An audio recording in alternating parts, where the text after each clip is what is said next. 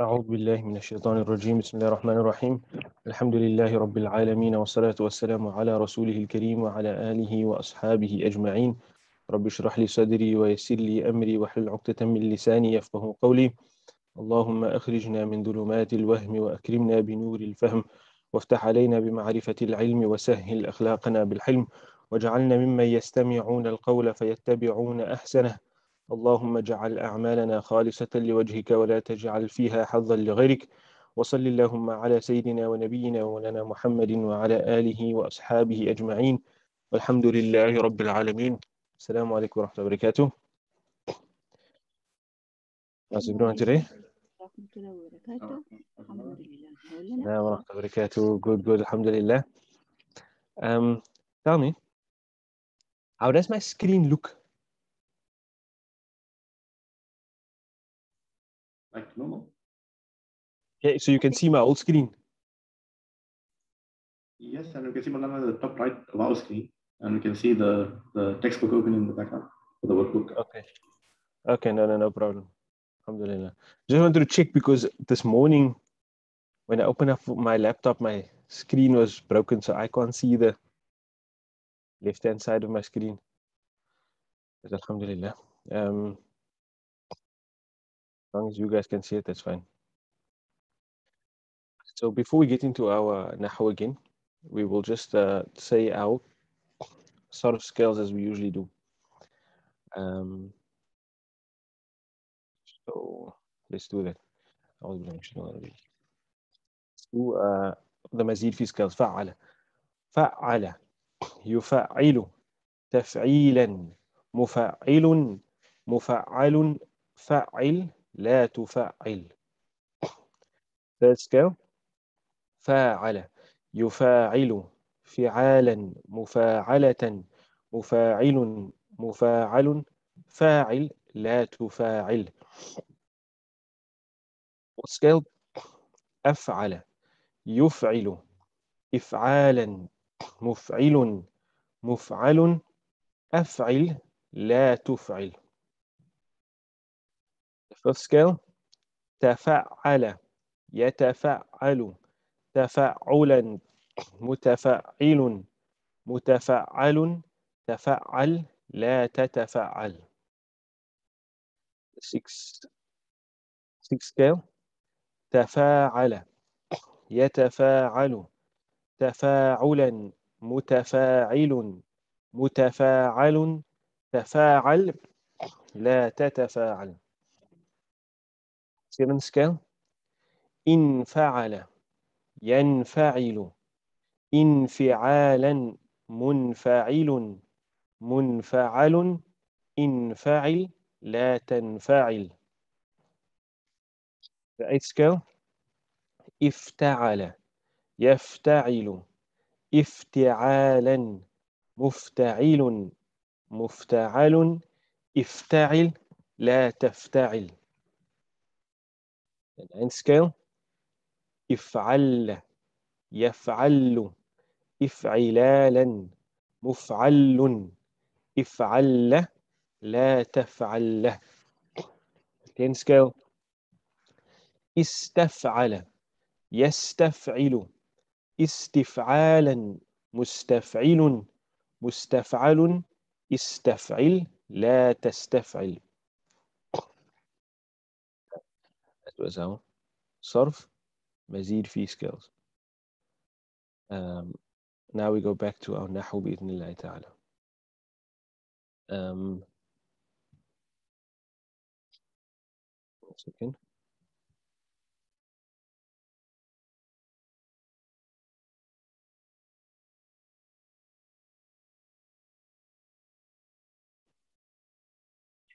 All right. In our last lesson in Nahwu, we were dealing with the Khabr. We went through the various forms that the Khabr can take. We said that the Khabr in a sentence can either be identified as a singular word, or it can be identified as various constructs, right? When we have those constructs, there won't be a single word in the sentence that is considered the the khabar, rather that entire part of the sentence together will be considered the khabar, but we will analyze each component of that construct according to its role in that construct. For example, when we have a harful jar and ismul majroor as the khabar, we will identify the harful jar as a harful jar and the ismul majroor as a ismul majroor. And we'll say together those two things are the khabar, but not a single one of them gets called the khabar. Right? The same goes for when we have a dharf and mudafun ilay. Same goes for when the khabar is a complete verbal sentence, or when the khabar is a nominal sentence in and of itself, a new nominal sentence. Examples of where the khabar is a singular word is when the khabar is made up of a mudafun ilay construction. Well, it could be just a singular word, a normal, just one word on its own. It could be where it's a mudafun ilay construction. Another example could be when it's a mawsuf and sifa construction. Those are all cases where the khabar is one word. Right? And then in our homework before last week and in our last week's lesson, we completed the 24 examples that we had for identifying what the khabar was. Right? The initial homework or the initial exercise was just to translate all of them. And then I told you to go over them again for homework, identifying what the khabar is. Now, seeing that my screen is broken, I don't know if my pen is going to work, but let's try and just go through them and identify what the khabar is.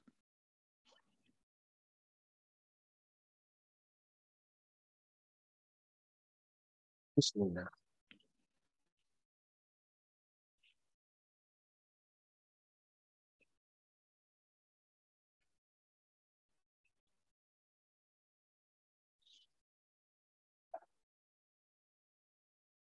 Alhamdulillah.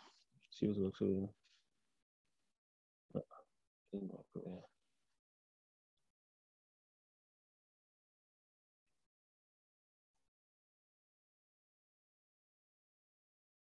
Okay. Nice. Alhamdulillah.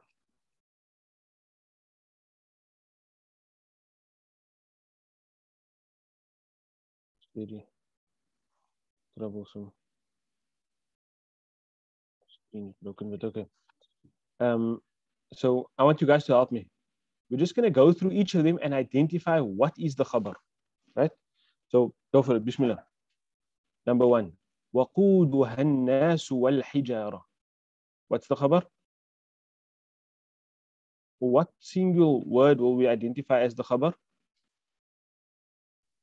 الناس. Right. النَّاسُ. So we're just going to go through it quickly. If you have any trouble or you have any issue, question on one, then you can stop me over there.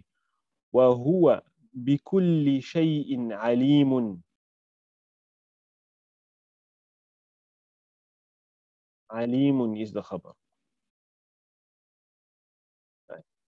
تلك آيات الكتاب المبين.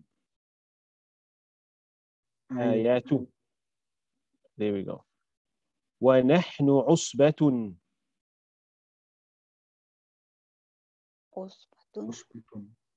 عصبة. Good.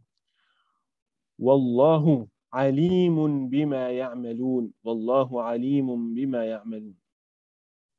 عليم. عليم. There we go. Good. وأنتم عنه غافلون.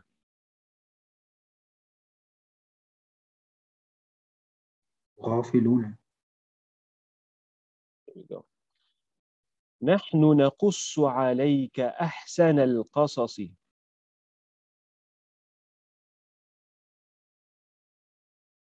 نقص.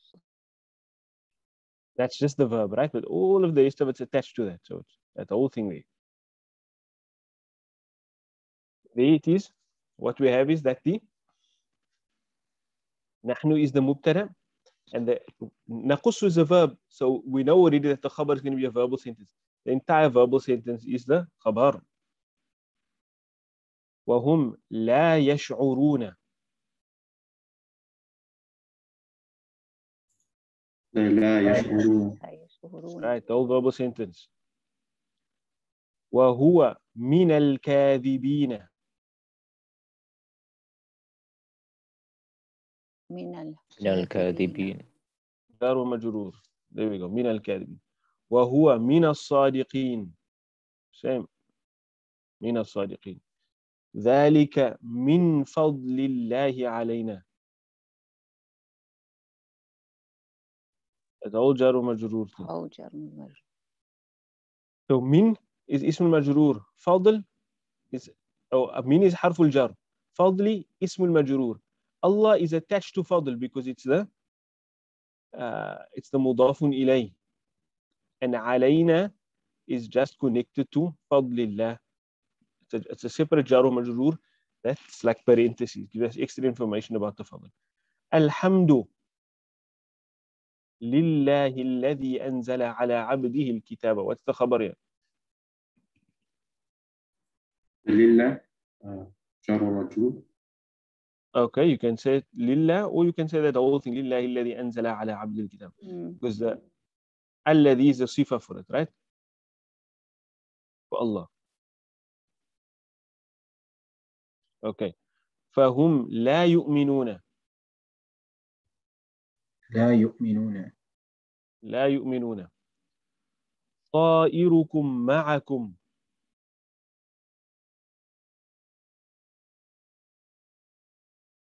معكم. معكم, right. ظرف and مضاف إليه. وأنتم قوم مسرفون. قوم مسرفون. Right, the word قوم مسرفون is a صفة for it. Single word over there. والشمس تجري لمستقر لها.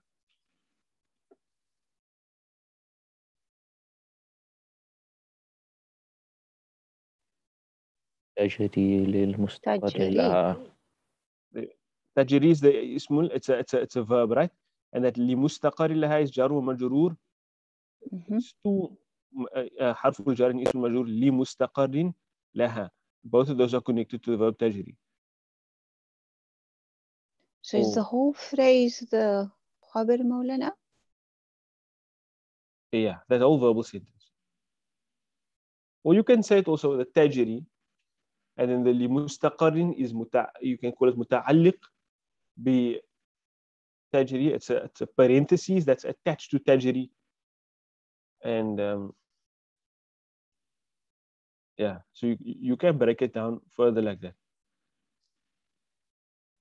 ذلك تقدير العزيز العليم.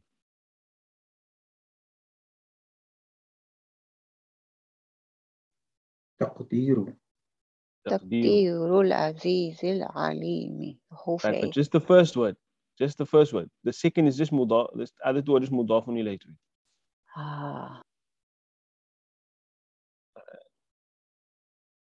نحن خلقناكم. The whole verbal sentence خلقناكم. أنتم تخلقوا أأنتم تخلقونه أم نحن الخالقون. This is actually a question. أنتم will be the مبتدأ. As the whole verbal sentence will be the Khabr. Okay, so that's the verbal sentence تخلقونه. And then in this part here أم نحن الخالقون. The actually second one, this will be the الخالقون. نحن الخالقون. That will be the خبر. نحن قدرنا بينكم الموت. نحن قدرنا بينكم الموت. What's it going to be here? قدرنا بينكم الموت. قدرنا بينكم الموت. Good. قدرنا الموت, that's my verbal sentence. بينكم is an adverb that's connected to that sentence. Right. ونحن وما نحن بمسبوقين. What's it going to be? بمسبوقين. مسبوقين. There we go. بمسبوقين. حرف الجر اسم مجرور. أأنتم تزرعونه أم نحن الزارعون. So this one is similar to number 21. Oh, sorry, number 20. That's that party, that's the party.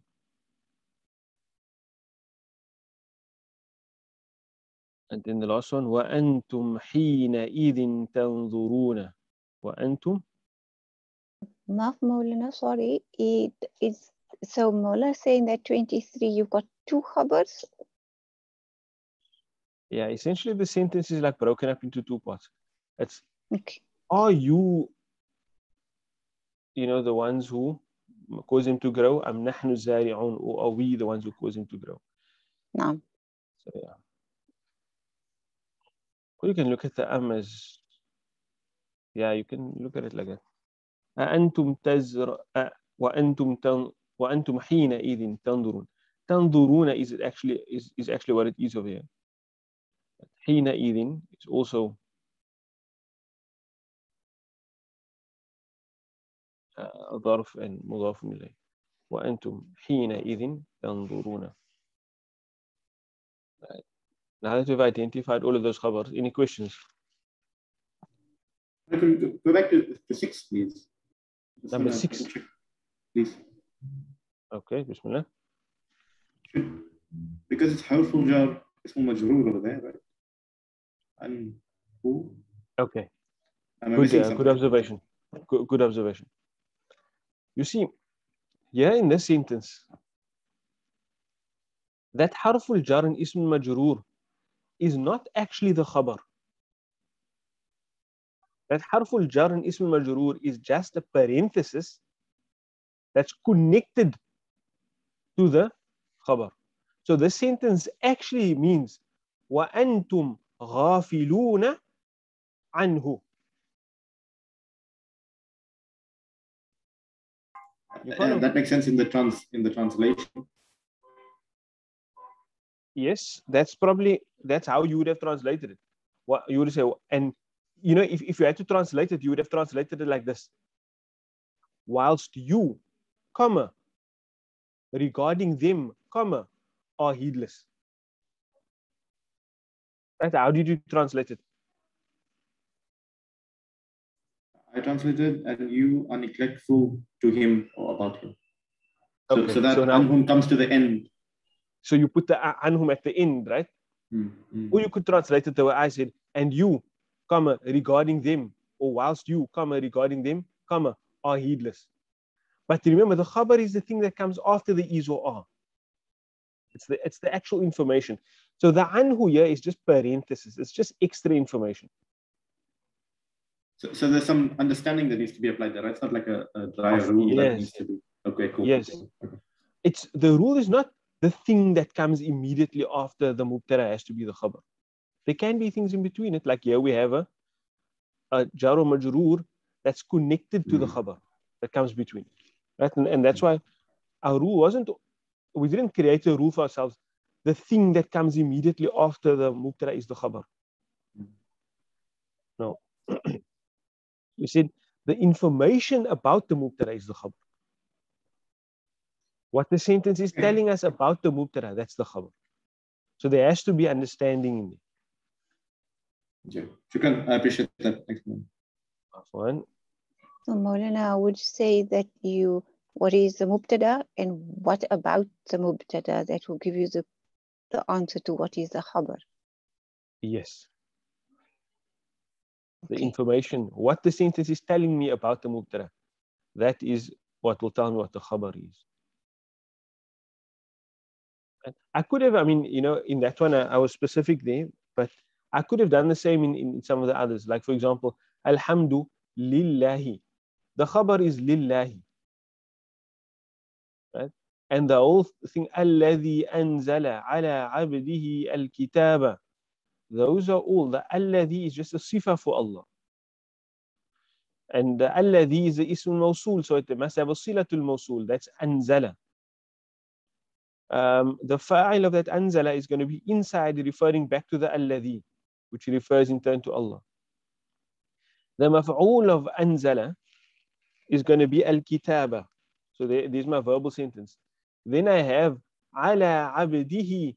That's a harful jar, ismul majrur, and mudafun ilay, that are just telling me more about the verb anzala. It's like a parenthetical clause or something like that. I don't know what exactly it will be called. That's giving me more information about anzala. All right, so yeah, that's how you kind of break it down.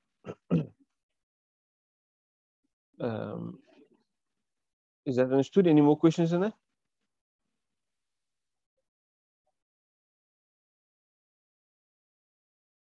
If not, then we can move on to the Mubtada bi'idhnillah ta'ala. Let's move on. So what is the Mubtada? So firstly, when doing the Mubtada, we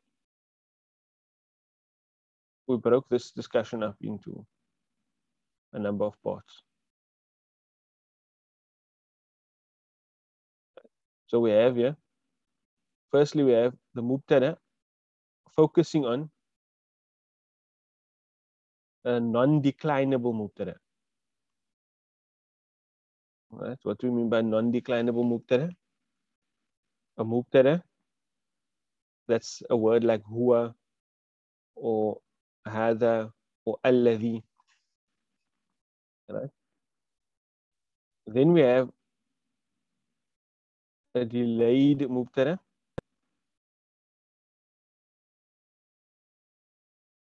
Right, so we broke the Mubtada up into those two parts.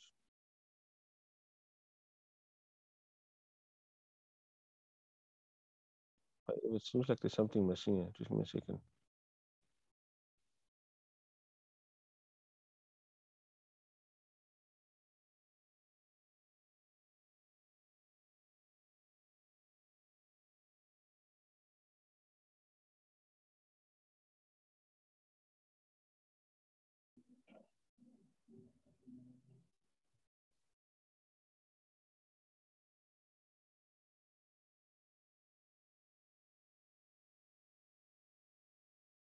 Okay, that's correct as it is.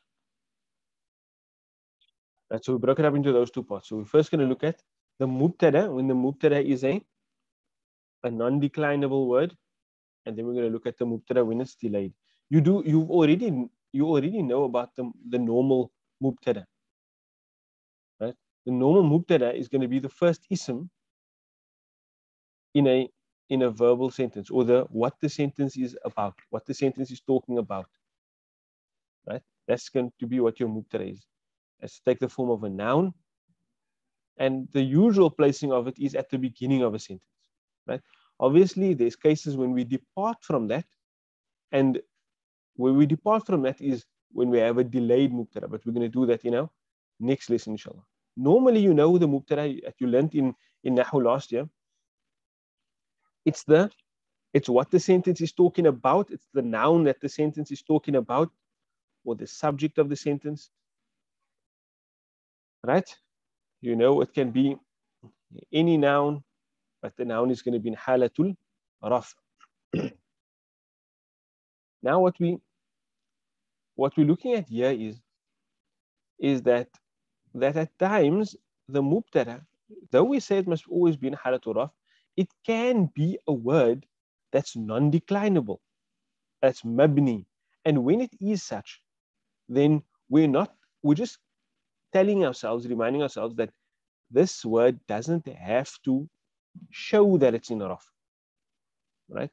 And what tells me that you already know that is the fact that we had examples of that throughout the previous example. وَهُوَ بِكُلِّ شَيْءٍ عَلِيمٍ تِلْكَ آيَاتُ اللَّهِ نَحْنُ عُصْبَةٌ See, all of those, the one is a damir, one is a ismul ishara, one is a damir again. وأنتم عنه غافلون نحن نقص وهم لا يشعرون وهو من الكاذبين وهو من الكاذبين ذلك. Can you see all of those words? None of them actually look like they're in a raf. But for you to have identified the rest of the sentence as the khabar, or the other part of the sentence as the khabar, you have to have recognized those as your mubtada. Right? So there's not something strange. All that we're saying is that the mubtada, which is a noun at the beginning of a sentence, that the sentence is telling us about, it can also be a mabni word. Right? What is a mabni word? What do we mean by a mabni word here? Here we mean a non-declinable word, but specifically a ism, a non-declinable ism.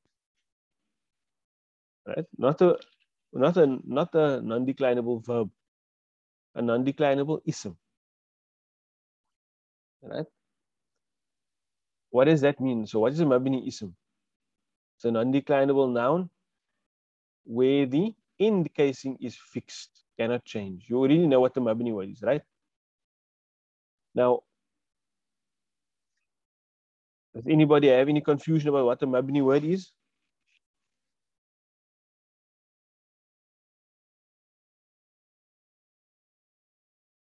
No.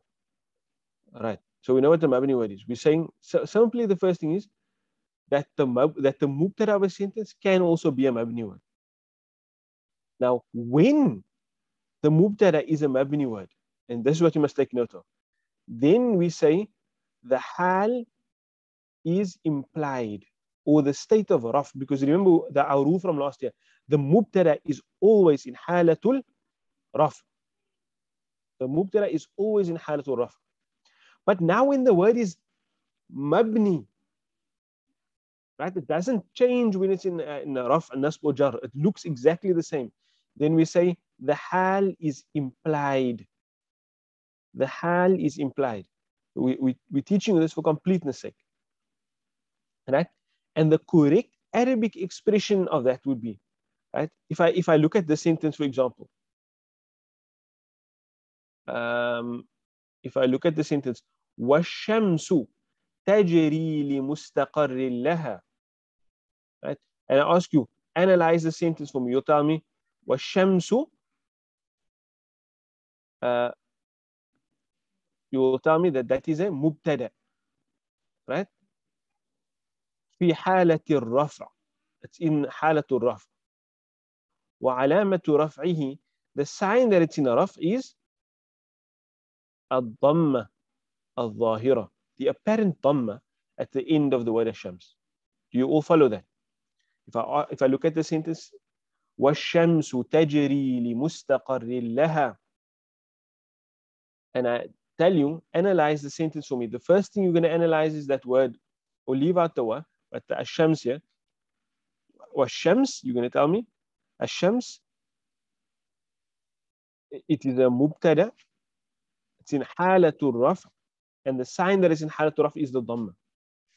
Now, that differs slightly when you have a mabni word. ذلك تقدير العزيز العليم. ذلك, I ask you, analyze the sentence for me. ذلك, what function does it play in the sentence? Somebody tell me. It's a mubtada. It's a mubtada. Good. Now I ask you, what hal is it in? Must be in rafun because it's a mubtada. Right. So how it differs is that in terms of our technical understanding of Arabic, we say it's fi mahalli raf. Listen, with washamsu, I said it's fi halati raf. Right? With this one, I said it's fi mahalli raf.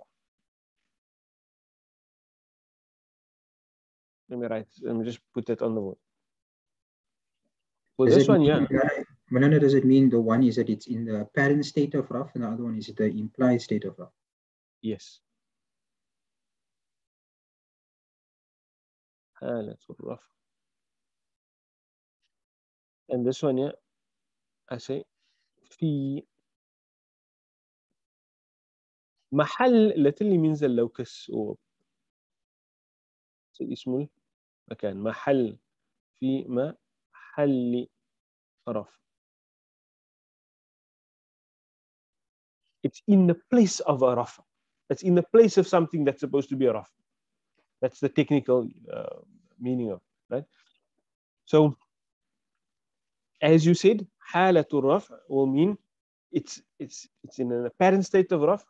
في محل رفع will mean it's in an implied state of raf. Right? Because it's this mabni word is in the place of something that has to be in حالة raf. We say it's in an implied state of raf. Understood? What did we change there?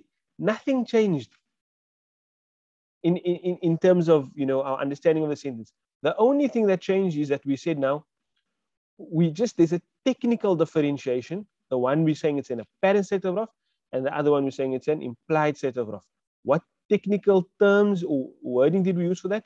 The one we says في حالة الرفع when it's apparent. The other one we says في محل رفع. It's an implied state of raf.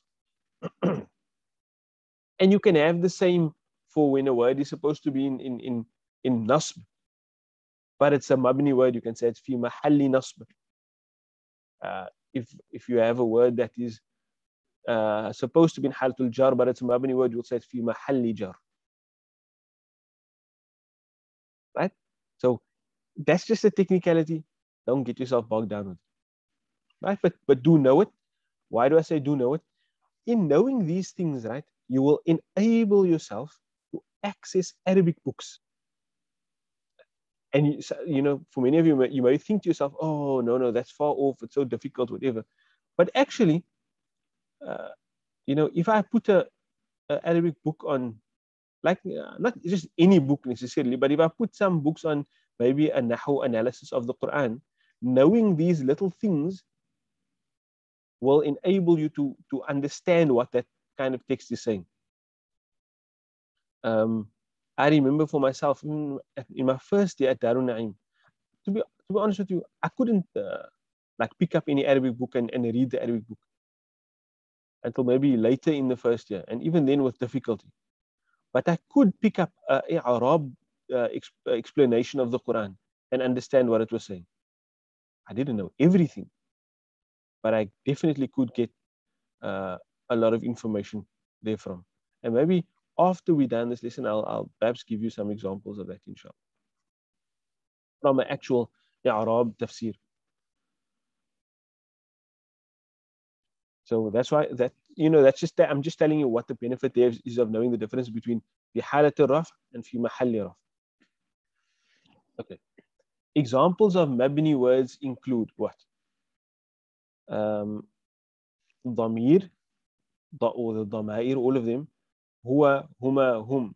Hiya, huma, hunna. Anta, antuma, antum. Anti, antuma, antunna. Ana, nahnu. You know all of those words? You learned them last year, right?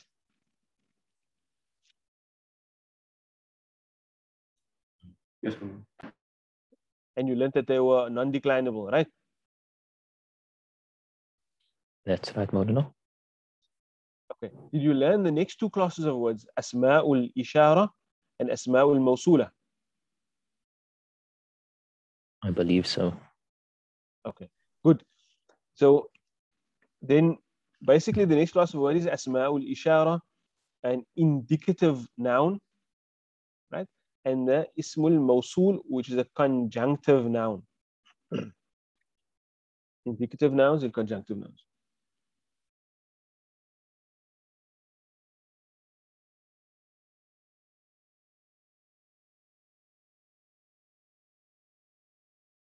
It's not easy writing on the screen.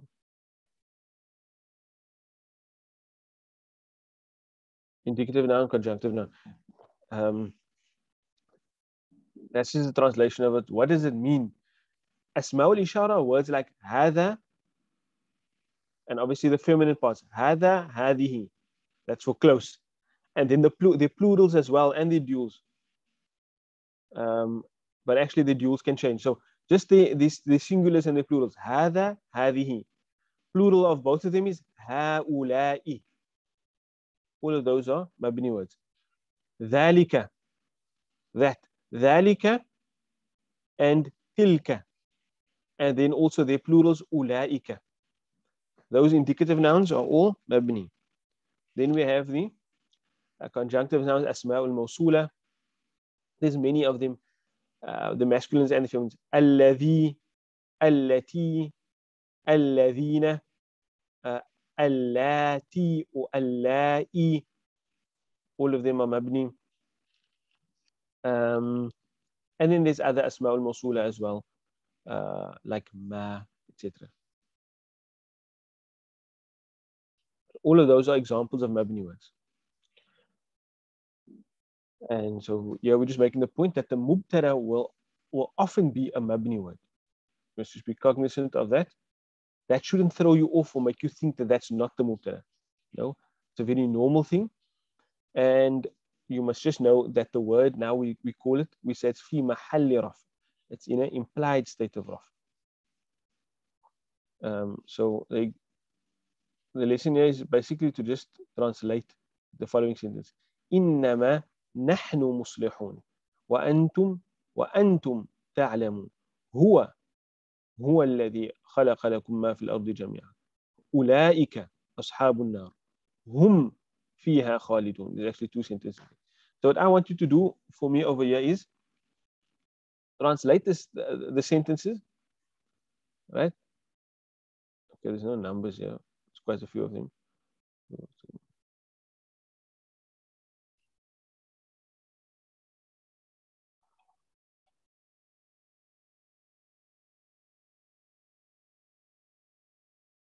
It's about 20, maybe about 25 also.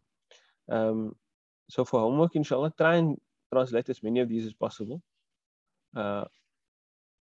Because this lesson is extremely easy. It's just highlighting the fact that at times the mubtada is a mabni word, and when it is a mabni word, we don't say it's in halatu raf, we say it's in fi mahalli raf. Right? There isn't that much to that. So what I want you to do is just go through that example, all those examples on page number 11 and 12, and translate those for homework, and identify as well for me what the mubtada is. The next lesson is going to be a little bit more involved, the delayed mubtada, right, with the mubtada mu'akhar. Again, it's not insanely difficult, but there's a little bit more to it than in this lesson. Are there any questions on that before we end over there?